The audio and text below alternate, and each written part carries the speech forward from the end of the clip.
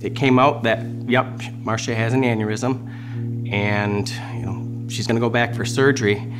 That's when it became real. I think you immediately think, I'm gonna die.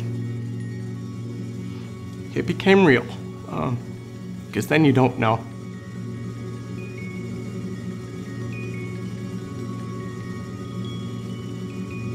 We were all meeting downtown Grand Rapids to run the Irish Jig. I have to find Connor and Reagan, my son, and Marcia's daughter. They're 14.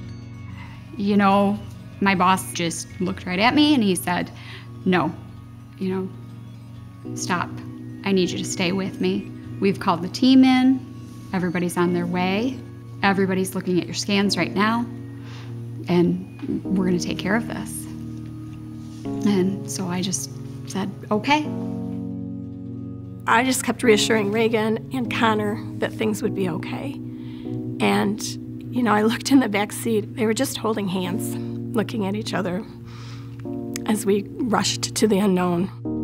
My main concern was just getting to see them and also just making sure that they were okay, letting them know that it was gonna be okay.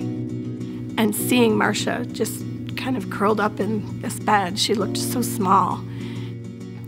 And it was clear she was in so much pain. I don't really remember a lot from that first day because it ended up being a very long case.